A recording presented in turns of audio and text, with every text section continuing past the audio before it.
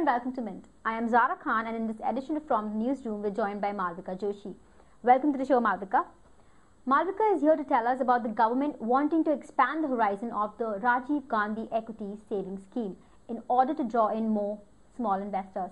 Hey Malvika, so tell us what changes is the government willing to make in order to draw in more traffic?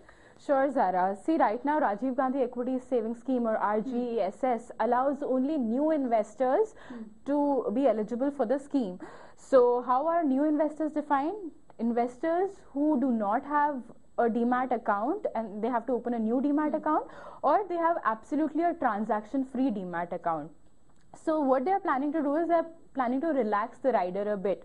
See, for example, if an investor has only 5-6 shares, okay, of some XYZ company, that investor is as good as new. So why to open a new demat account, or not allow this particular investor to be eligible for the scheme?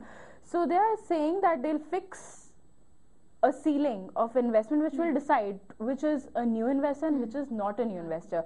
Secondly, they are planning to increase the tax benefit. Right now you can invest up to 50,000 rupees, which is deducted from your taxable income. They are planning to increase this amount to say 60,000 or even more than that.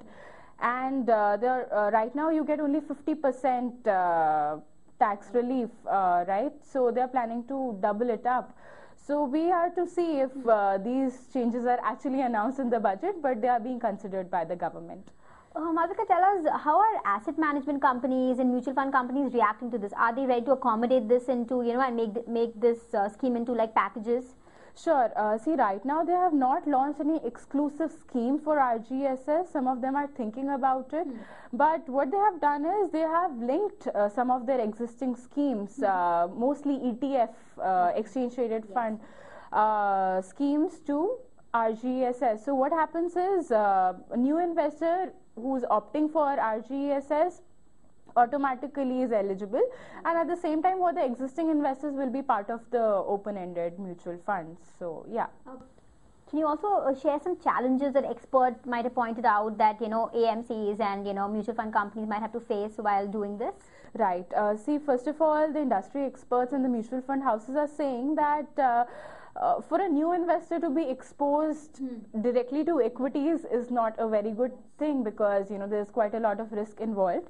The second thing that they are saying is that the scheme is right now focusing more on opening of demat accounts rather than channelizing household savings.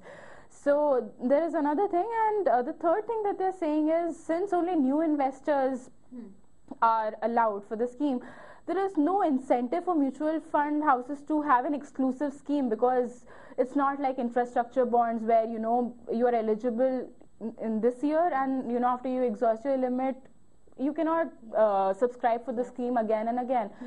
So there are a few challenges, and right now mutual fund houses are linking their schemes to RGESS, but some of the popular schemes, if a scheme is eligible for RGESS, it has to be listed on the exchange.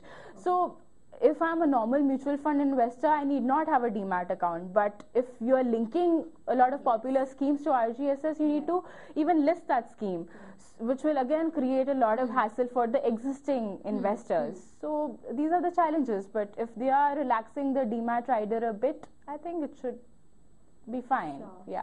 Thank you, Malvika, for sharing your insights with us. On that note, we end today's From the Newsroom. For more updates, please log on to livemint.com.